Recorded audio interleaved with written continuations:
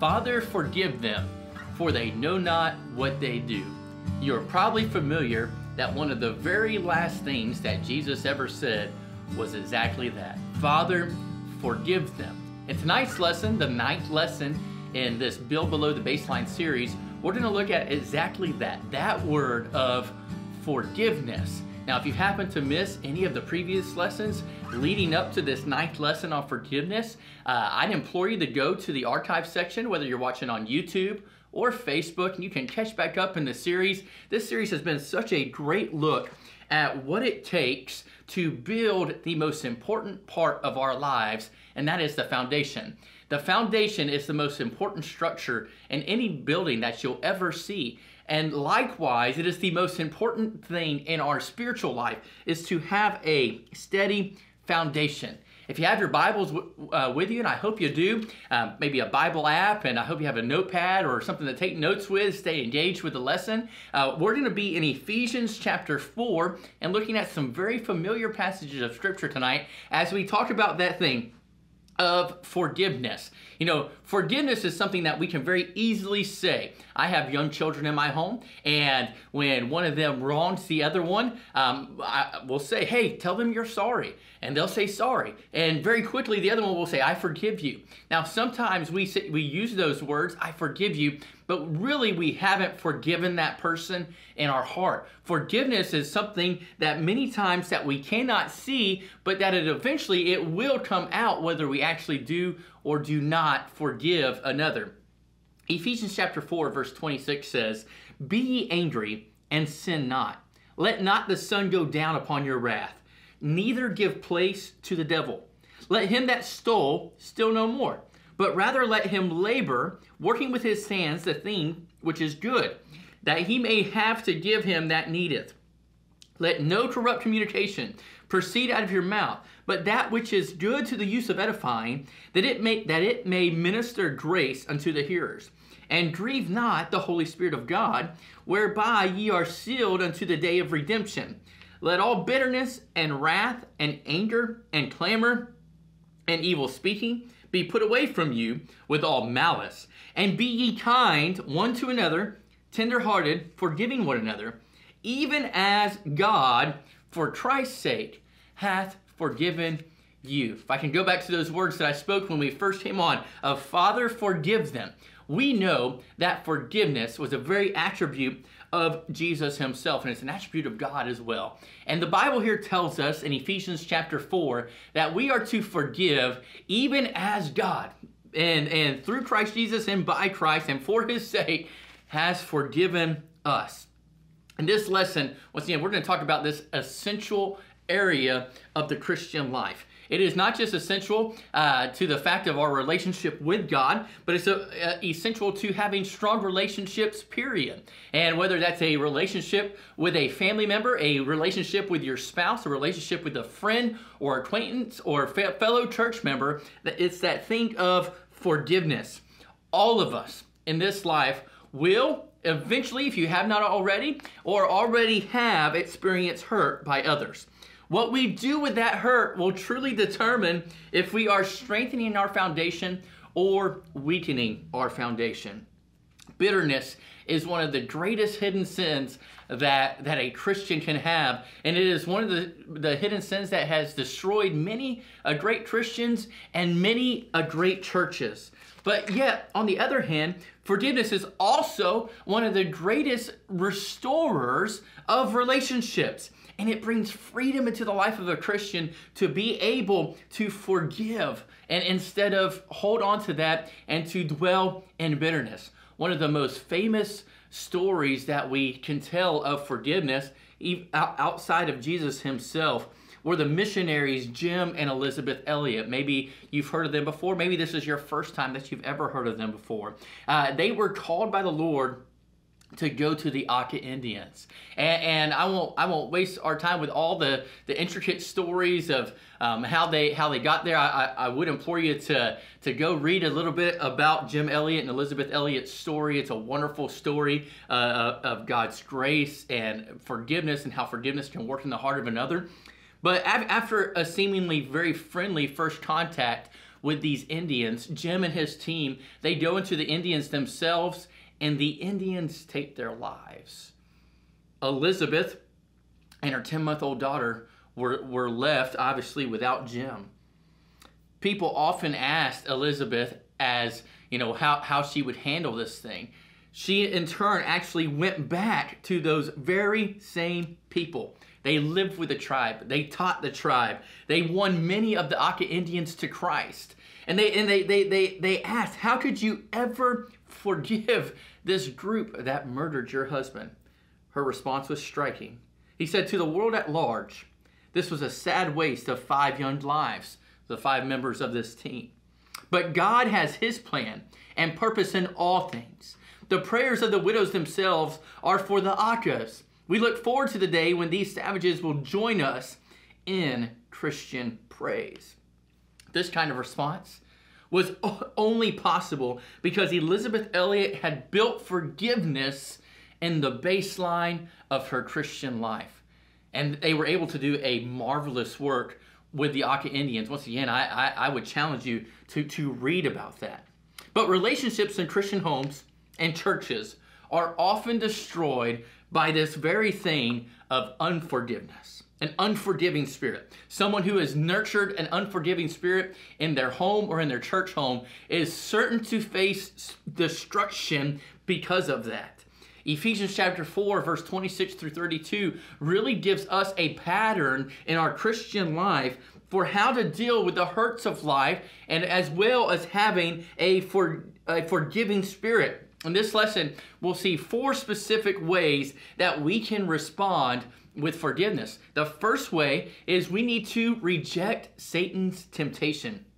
Reject his temptation. The Bible says, be ye angry and sin not. The devil has many different ways that he can attack us. He has many different darts and arrows that he will shoot at us. But one of his favorite arrows to use against a Christian is a hurt spirit, a wounded spirit. In our most vulnerable moments of pain, he tempts us to respond in not a helpful way, but rather the most unhelpful way, and that is anger. And so the first thing that we have to do is we have to reject Satan's temptation. We do that by and a lot of ways that he gets us is to sin in anger. Once again, that verse says, be ye angry and sin not.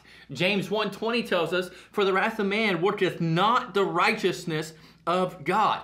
It is true that this verse does tell us that it is possible to have a righteous indignation, a righteous anger against sin. However, this is never an excuse to have anger against another. It is true that Jesus himself demonstrated anger. We know that. We can see that. Our book here that we're going through gives us one instance that he is angry at the sinfulness of the religious. However, his anger was only ever directed at sin. And it caused him to uphold, once again, his righteousness because he was never angry at another. He was not angry because somebody had violated his very personal rights. In fact, Jesus himself allowed his personal rights to be taken from him freely. We sometimes think that our hurt that leads us to anger is acceptable because it is in response to somebody doing us wrong. However, this verse is not giving us a pass to remain angry at another.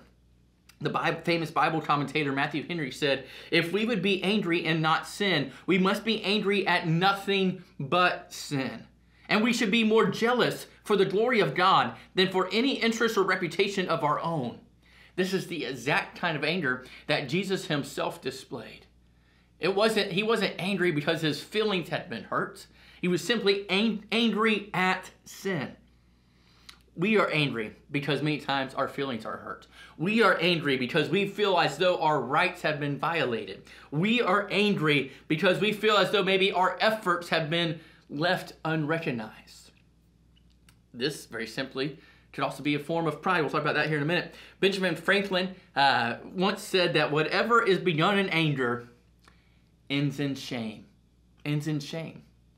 And one of the ways that the devil would have us to be tempted in this, and how we must reject Satan's temptation is to sin in anger. But also it is to stay in anger. This is why it says, Ephesians 4:26, let not the sun go down upon your wrath. God commands us to not allow our anger to linger. One of the best things that we could ever learn in our family is, and you've probably heard it before, I know I've heard it several times, is to not go to bed angry. And that is certainly a good lesson to learn. But it says here, let not the sun go down upon your wrath. What is wrath? Wrath is defined as intense anger. It often has the idea of vengeance behind this anger. It is when we are angry and therefore we want to make somebody pay for the way that they have hurt us. I know I have been there. Many of you watching have also been there. And who else recognizes that we're angry is also Satan himself. Satan will recognize anger, and that as long as we are angry at someone, he'll understand that we will be immobilized spiritually. The Bible gives us several examples. In fact, Jesus in his very famous Sermon on the Mount tells us that if we are to have aught with our brother, and I'm paraphrasing here, and the Bible, he goes so far as to say, look, leave your offerings there at the altar. First go make it right with your brother. Then come again, and then you can make it right with God. Satan understands that this thing of unforgiveness, that's this thing that lets it simmer and continue into bitterness, is something that will immobilize you spiritually. We must not stay in anger. We should never be too proud to do what is necessary to not end our day in anger or discord amongst somebody in our home. If we let it go way too easy and lay our head on that pillow, and right beside us is our spouse, and we are angry one with another, we have done our home a disservice, and we have immobilized spirituality in our home, and therefore are not honoring God with our relationship with our husband and wife, or our relationship with our children. We must not end the day in anger. God wants us to address problems graciously instead of harboring these hurts and becoming bitter. He gives us a warning in Hebrews chapter 12, verse 15. It says, looking diligently, lest any man fall of the grace of God, lest any root of bitterness springing up trouble you, and thereby many be defiled. You know, if we are to take Hebrews chapter 12, verse 15 to heart, we have to understand that, Lord, I'm going to have to ask the Holy Spirit, Lord, Holy Spirit, would you show me and point it out to me, and not let me let me go to bed with me harboring this bitterness? Would you show it to me and point it out to me so that I can get it right? Ephesians 4:27 tells us to neither give place to the devil. Now look, I believe for the majority of you watching this lesson, the reason you're watching this lesson is you want to grow closer to God. And therefore, you probably would not willingly give any sort of space in your life to the devil. But when we allow anger to infiltrate our lives and unforgiveness to permeate our being, we have given a spot and influence to the devil in our lives. Why? Because it is a tool and a device that he uses to make us ill-equipped to serve the Lord. We have to understand. You know, Paul himself recognized that the devil uses unforgiveness to gain an advantage against us. He mentions in 2 Corinthians chapter 2, verse 10 and 11, it says, to whom ye forgive anything, I forgive also. For if I forgave anything, to whom I forgave it, for your sakes forgave I it in the person of Christ, lest Satan should get an advantage of us, for we are not ignorant of his devices. One of his devices is this thing of anger and unforgiveness. Marriages and homes and friendships that fall apart, they don't do so overnight. It happens in many cases. There are several nights of unchecked bitterness, unchecked anger, unchecked wrath. And it happens when we let the sun go down without getting it right. We must reject the temptation, Satan's temptation to sin in anger and to stay in anger. God has a better way for us. and he offers us the grace to do it. So secondly, the first thing, we're rejecting Satan's temptation. Secondly, we are reflecting biblical grace. We are reflecting biblical grace. When someone wrongs us, what is our typical response? I know what my typical response is.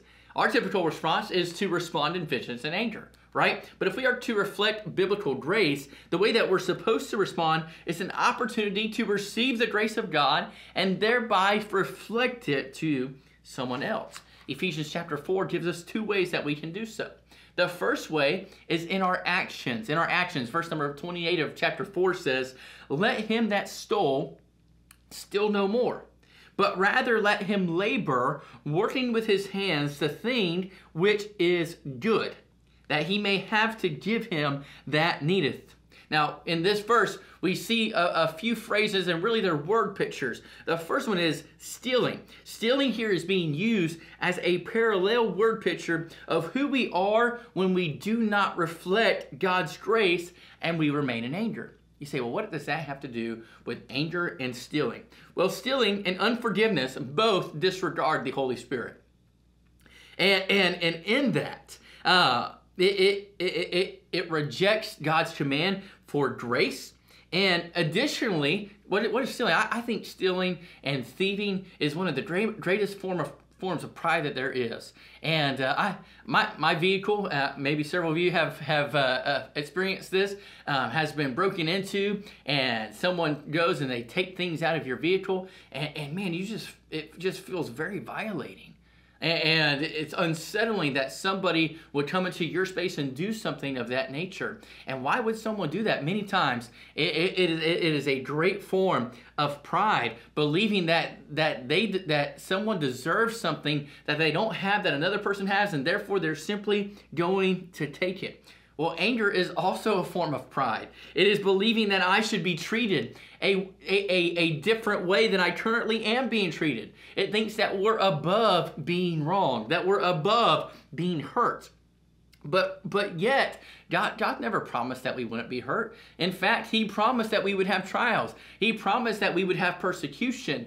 But yet, He tells us that we must forgive. God tells us that instead of using our actions to hurt another in vengeance, we ought to give grace to others. And so the first way is in our actions, is how I'm going to reflect grace. The second way that I reflect grace is in our words. In our words, verse 29 says, "Let no corrupt communication proceed out of your mouth, but that which is good to the use of edifying, that it may minister grace unto the hearers." That word corrupt means rotten, putrefied, unfit for use. And when we hold unforgiveness in our heart, it will always eventually come out of our mouth. It may take a little bit of time before it does, but it's going to eventually come out. Eventually our bitterness will spill out, and it will defile us, and it will defile many. James chapter 3 verse 10 says, "Out of the same mouth proceedeth blessings and cursing. My brethren, these things ought not so to be. That the fountains send forth at the same place sweet water and bitter." And so we have to understand that the way that I use my words is for the use of edifying, is what the Bible says. And that word edifying means to cause to grow. And you know, we live in a culture today, especially in the day and age of social media, it is so very easy to tear someone down. And we just with a click of a buttons, we can take our phone, throw it out there, and tear somebody down. I am guilty of it as well. But that is not how James says that these things ought not to be so. We ought to use our words to build somebody up. We ought to use our words to edify and to help someone to grow in grace. That is how we reflect the grace that has been given to us. We must learn to respond to the difficulties that we face in biblical grace. Thirdly, we have to refuse to grieve the Holy Spirit. So first thing I'm going to do is I'm going to resist the devil's temptation. The second thing I'm going to do is I'm going to reflect God's grace. The third thing we must do is to refuse to grieve the Holy Spirit. Ephesians chapter 4 verse 30 says, "And grieve not the Holy Spirit of God." whereby ye are sealed unto the day of redemption. You know something that grieves God? Bitterness grieves God. It grieves God. Verse 31 says, let all bitterness and wrath and anger be put away from you. So let's define those three words. What is bitterness? Bitterness means extreme enmity, grudge, or hatred. Wrath means fierce rage. Anger means blowing up with violent emotion. These three often go together in our lives. They are sins that tend to just feed each other. And it's like fire and fuel. The fuel just feeds this fire of bitterness and wrath and anger. And usually when we are allowing them in our lives, we feel justified in doing so. Why? Because somebody's wronged us. But yet God commands us that those are the very three things that ought to be put away from our life. Now, me as both hands raised as guilty of having these things of bitterness and wrath and anger, knows that nothing good can come from it. We talked about that at the beginning. But we have to understand that bitterness grieves God. Sinful speech grieves God. Ephesians 4:31, let all clamor and evil speaking be put away from you with all malice. The first three things we looked at, the first three sins, bitterness, wrath, and anger, they relate primarily to how we feel, right? That is a feeling. Bitterness, wrath, anger. The last three that we're talking about here are primarily dealing with what we say. Clamor means a great outcry, to utter loud noises repeatedly. Evil speaking means to slander, to try to injure another's good name. Malice means all that is sinful. You notice the process here that is being exposed? In Ephesians 31, the issue begins in the heart as bitterness. And bitterness grieves God. And then it fans the flames to our emotions of wrath and anger.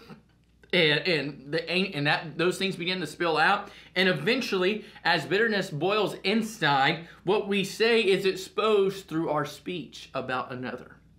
This is clamor and evil speaking.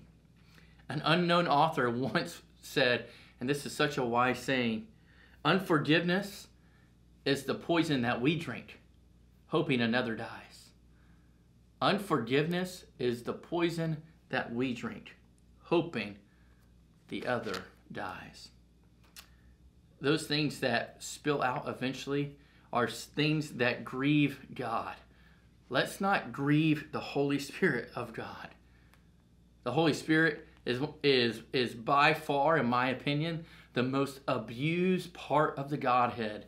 God the Father, God the Son, and God the Holy Spirit. He is with us every day. He will never forsake us.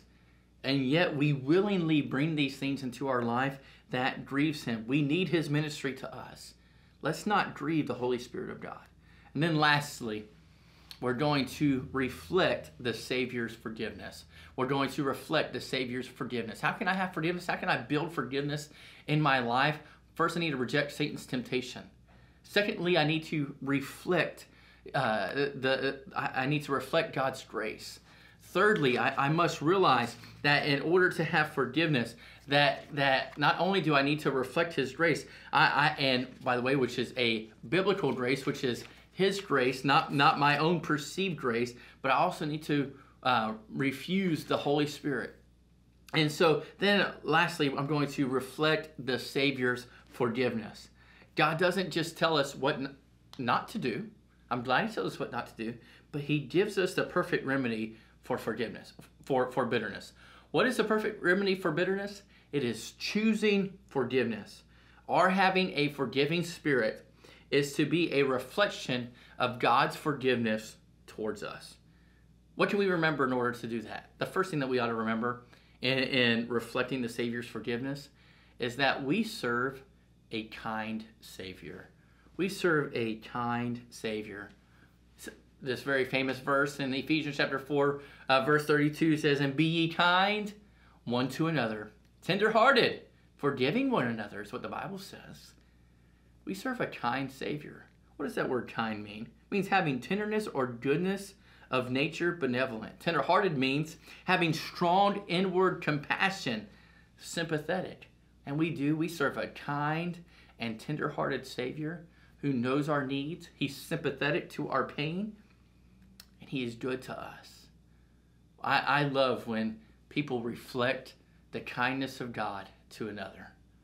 It's uplifting. It's encouraging. It's edifying. It builds you up, and it builds up someone else. We ought to reflect it through the fact that we serve a kind Savior. Then we reflect it through the fact that we serve a forgiving Savior. A forgiving Savior. Forgiving one another, even as God, for Christ's sake, hath forgiven you. Who hath pardoned you? Who has pardoned your sins? What can wash away my sins? Nothing but the blood of Jesus. He chose to forgive us. When we received salvation, we asked him to forgive us of our sins, and he was faithful to do it. He is faithful to forgive. It's very interesting that as Jesus hung on the cross, one of those last words that we already mentioned were, Father, forgive them, for they know not what they do. That was even as God. Even as God. He forgave. Therefore, we ought to forgive. Martin Lloyd-Jones said, whenever I see myself before God and realize something of what my blessed Lord has done for me at Calvary, I am ready to forgive anybody of anything. I cannot withhold it. I do not even want to withhold it. When others wrong us, God calls us to forgive and to show them kindness. My friend, Romans chapter 12, verse 21 says, be not overcome of evil, but overcome evil with good. And the way that we overcome bitterness and wrath and anger in our life is by doing good. And the doing good is forgiving. Our culture would tell us that forgiveness is an option, and that's usually a bad option. Satan would encourage us to respond to hurt and by others by hurting others and holding grudges. But the result of this type of living is bitterness and unrest and destruction in our hearts. I hope we choose to not just be merely cultural Christians that follow the fad of today of unforgiveness, but rather that we would choose forgiveness. If we are to be spiritual Christians, we would build this purposely into our lives, a life of a forgiving spirit, so that when others see us, especially those who wrong us, they would see Jesus within us by our forgiveness. Wouldn't that be great today if someone that you know that has hurt you, before you go to bed tonight, you would say, you know what? I forgive you. You say, well, they haven't apologized. You know what? Neither did any of these people that were at the foot of the cross. They weren't screaming, Lord, I'm sorry, I'm sorry. No, they were saying, crucify him, crucify him. And he looked down and said, Father, forgive them, for they know not what they do. Let's have a forgiving spirit. Have a great week.